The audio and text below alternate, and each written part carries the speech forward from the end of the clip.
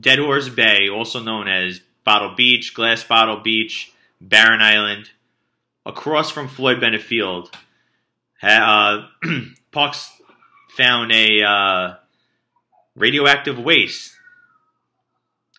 I would like to say I'm surprised, but I'm not, because the place is contaminated. But radioactive waste, and surprisingly, it said from a preliminary report in 2019. So you think if they would have found it in 2019, if that's true, they would have told people before. Now it's coming out, what are we, in August? And I just find it odd that it's being brought out now when all these budgets are being cut during this crisis right now in the country. So yeah, I'm making this as an awareness video for anybody looking to go to Dead Horse Bay. There are a lot of people that go there to find treasure and, you know, coins, jewelry, any kind of relics. You can see videos throughout YouTube and the internet. Some people, there's one teacher against people going there, taking stuff. But it's like a gray area because you can't remove items, but all the items are going into the ocean. It's a landfill, an uncapped landfill. Now, is there a correlation between Robert Moses and this contamination that we keep finding? Brookfield landfill in Staten Island. Contaminated, Robert Moses project. They capped it. Supposedly they capped it. It's safe now. Now it's a park. Great Kills Park in Staten Island also. Found radioactive waste, 2001. After 9/11, an NYPD did a land survey and found radioactive stuff in the soil. Previously reported as possibly a dentist x-ray, but it wasn't that. It was much worse than that. And these studies seem to take years and years. No one has the money. I don't want to get into all that. But it just surprises me that in New York, the people that say they're so pro-environment and they go to other countries to support something about, you know, the environment and all that other nonsense, you know what I'm talking about. But we can't even take care of our own area in New York. So that's 3 areas.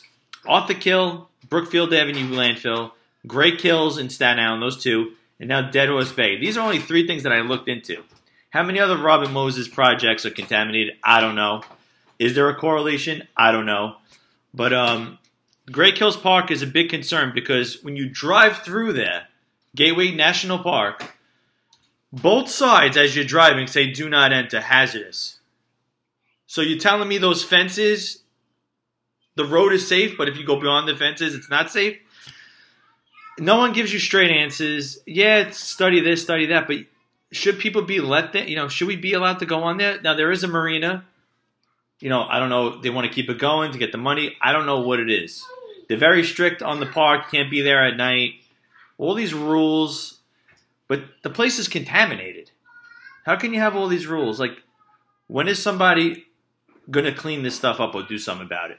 Before you start talking about climate change and all that nonsense, which I'm not a denier. I'm just saying you can't fix the world if you can't even fix your own backyard. Fix your backyard, then worry about the big thing, okay?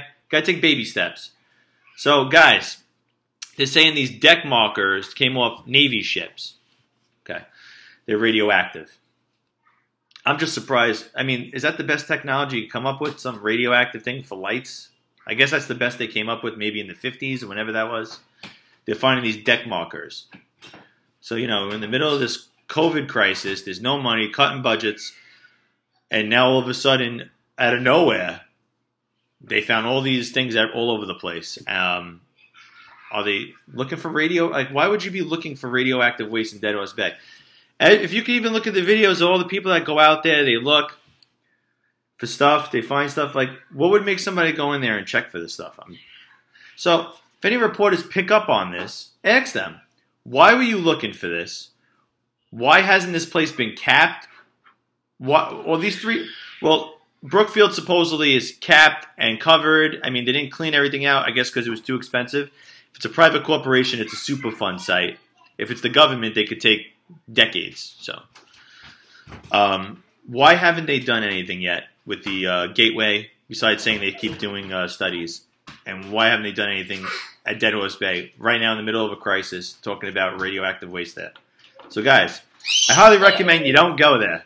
Not only the radioactive waste, there's PCBs, which is very dangerous, especially if it's burning. But this place has been a dumping ground for a very long time. Horse rendering, fish rendering plants, eminent domain garbage, obviously illegal dumping that was done there. You don't know what's there. Just be very careful. I'm not going back. I went a couple times. Luckily, I had gloves on. This is just a awareness video for anybody that thinks they want to go there and find something cool. I've seen models on the beach modeling. They're hardly dressed. You got to be out of your mind to do that. So it's my son in the background. So yeah, just a PSA. Be careful.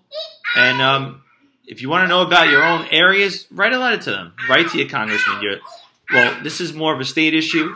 Write to your state assemblyman, state senator. What's going on in our own area? We're worried about everything else. Can't even take care of our own area. The richest state. I don't know if it's not the richest state, but New York has money. Right now we're going through a crisis. They're talking about radiation out here. What's going on? Is it because it's popular now? They see all these videos that they're saying it. Maybe they knew it all along. I don't know. I'm not a conspiracy theorist. But something's going on, and we can't just take what they say. The media's got to go out there and ask them questions. When did you find it? When did you report it? Why were you looking for it? And why hasn't this place been taken care of? This stuff's literally going in the ocean. Radioactive waste, all this waste from this island. And right next to it, you got Jamaica Bay where people are fishing, Coney Island, Brighton Beach, all this stuff, you know, it floats. It's not just going to stay there. It's going to float. Go somewhere else where people are fishing, where people are swimming. So maybe we should take care of our own problems and then focus on the bigger picture. Okay, guys? Be careful. Don't go there.